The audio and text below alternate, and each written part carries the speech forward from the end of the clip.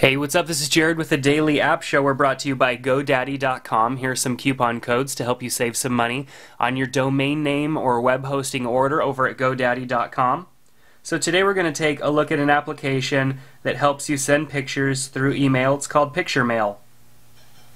Now in this application, it's easy to set up. You can set up your contacts here. These would be people that you send pictures to often. So you can set these people up by double tapping on that. You can go in here. You could pull in the information from the address book. So let's say I want to go and add my myself. So let's go to Jay's here and get to myself. So there we are. Go ahead and set that up, and then let's just say it's my home and hit done. And so now we've got myself right here.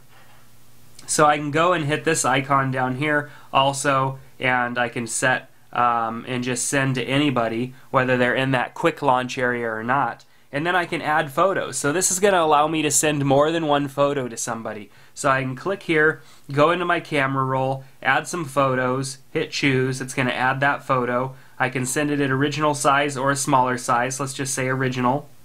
Let's go in and grab another photo. Original.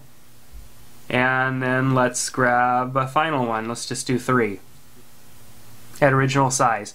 So now it's going to send the pictures to that person. Now it's launching a new email from me to the person that I selected.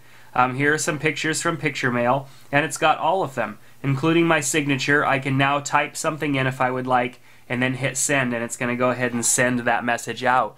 So we all know one of the annoying things about the iPhone is its ability to only send one photo at a time natively, which it's kind of annoying. But hey, an application like this is saving you from that process of having to send 3 or 4 emails just to get 3 or 4 pictures over to somebody. Now you can do it all in one app, and it has that quick launch deal here for people that you send images to quickly, or you can just go and send pictures to anybody in your book. Or your address book. So we've got some information here, teaches you a little bit about the favorite screen for quick launch sending. You can also, when you're in this, double tap to get to that person. You can change the image. You can use an image, take a photo, or use one from your camera roll. So obviously you can have a photo of that person there as well. A very cool application to have. So hey, you could check out this application as well as many more over at our website, dailyappshow.com, where we review the best iPhone and iPod Touch applications out there for you to see, and you can also download those apps from our website, leave comments, and rate them yourself on our website. So definitely check that out, and we'll see you next time on the Daily App Show.